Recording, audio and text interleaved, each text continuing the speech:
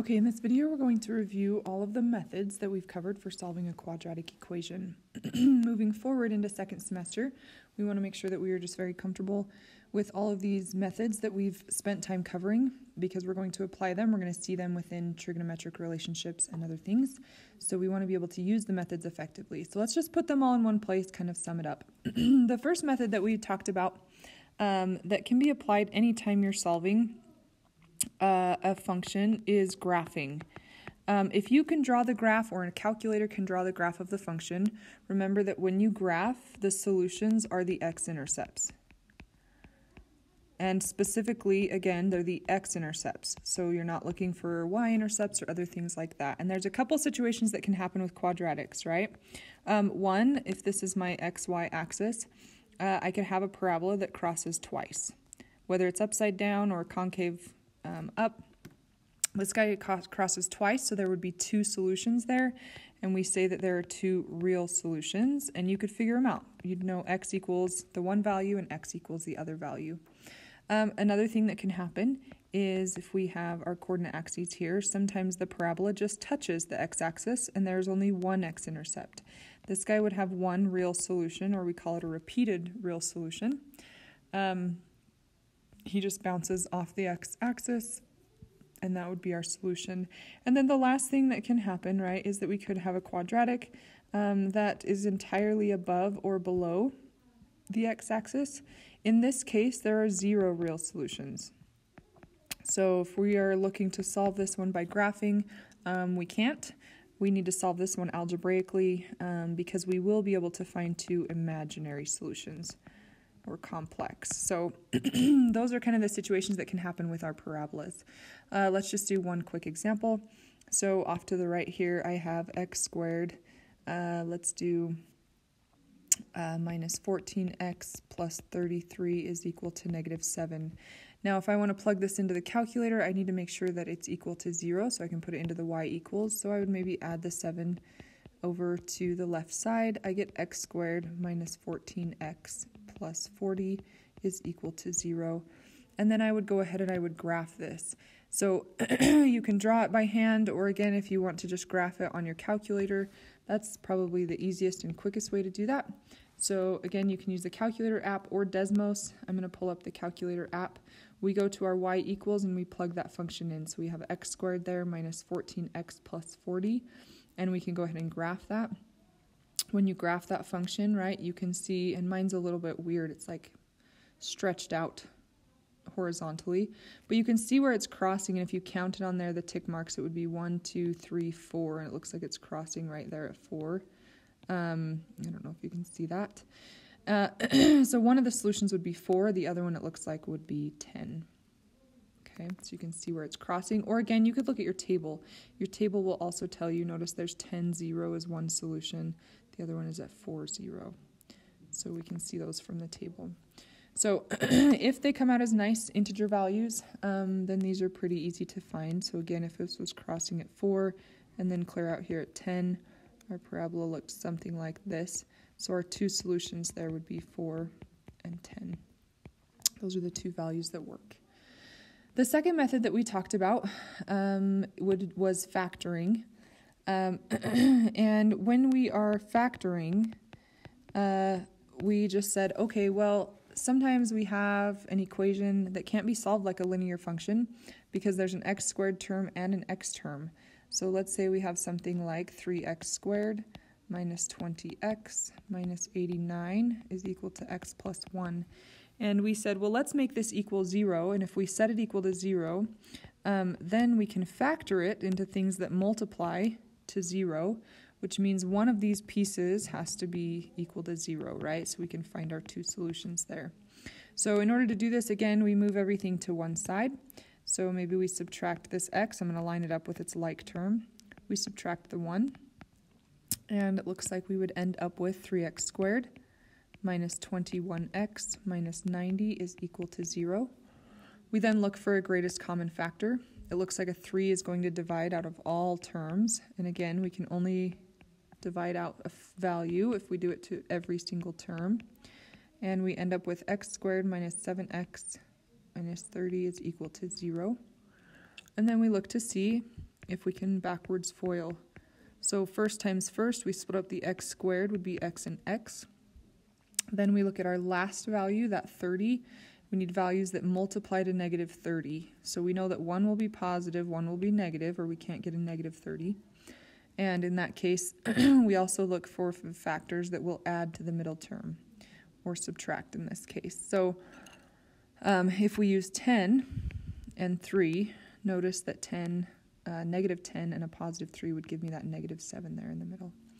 So then to state the solutions, this would be x is equal to positive 3, because a 3 might, negative 3, because negative 3 plus 3 would make this piece 0. And this solution here would be a positive 10, because 10 minus 10 would give us the 0 we're looking for. So those would be our solutions based off factoring. Again, we talked about factoring is probably the fastest way to solve if it can break apart nicely. If we run into something that doesn't have a b term or a middle term, then we just had to use square roots. So we talked about this one was kind of our square root method. If you have something like 6x squared minus 5 is equal to 19, there is no squared term and middle term like there is when we're trying to factor. So we can just get the x squared by itself and use square roots to solve. So we would add 5 to both sides. 6x squared is equal to 24. We would divide by 6 as we try to isolate the x term, right? And then we want to undo the squared, so in order to do that, we square root. And remember, when you square root, we have to consider both of those possibilities, the positive and the negative. So in this case, x is equal to plus or minus the square root of 4, which is just 2. So that would be solving with square roots. And again, we can use that anytime there is an x squared term, but the b value is 0, or in other words, there's no x term.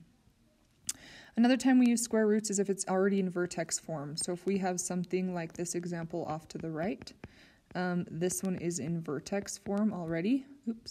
Is equal to, let's say, negative 24. If I'm solving this one actually looks very similar to the one that we just did here. But again, we have a plus 1 inside there, but the steps are really the same. So what we would do here, right, again, is we're going to isolate the squared term, which has the x in it. So we get negative 2 times x plus 1 squared, and we add the 12 over, which gives us negative 12. We then divide by the negative 2, and we get x plus 1 squared equals 6. Then again, to undo the squared, we square root.